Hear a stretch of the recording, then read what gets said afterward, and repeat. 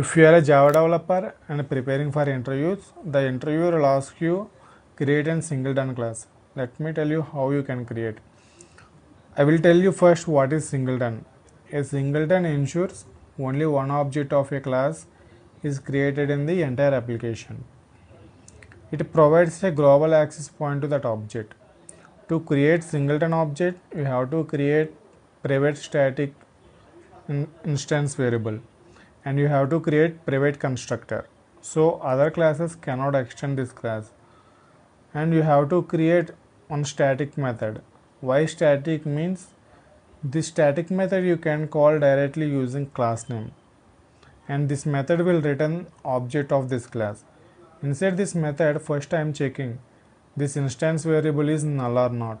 If it is null, I am creating object and assigning to this variable, and I am returning. And here I am calling same method 2 times. If I run this, it should return true because both times it will return same object.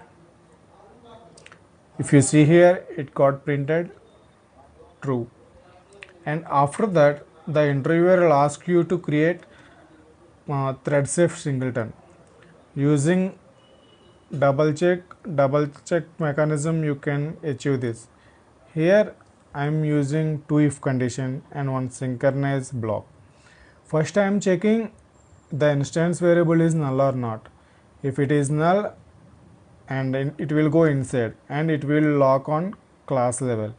So if 2 threads are called at same time, it will run till this if condition, and only one thread will get into this synchronized block.